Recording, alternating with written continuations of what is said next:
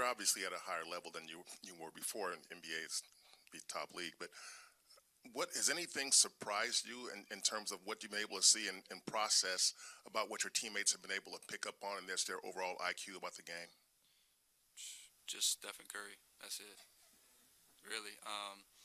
Nothing in terms of like terminology or like flow or stuff like that has really changed for me. I think I've been able to pick up on that really fast, but just the shot making by Steph is something I've never seen before for sure. Describe it. It goes in every time. I don't know. I don't know how he does it, but I mean, really, I mean, he's out there right now working out, and I think for him, everything he does is, really realistic and stuff that he does in the game. So, when we see it here and then when we see it translate onto the court, it makes sense.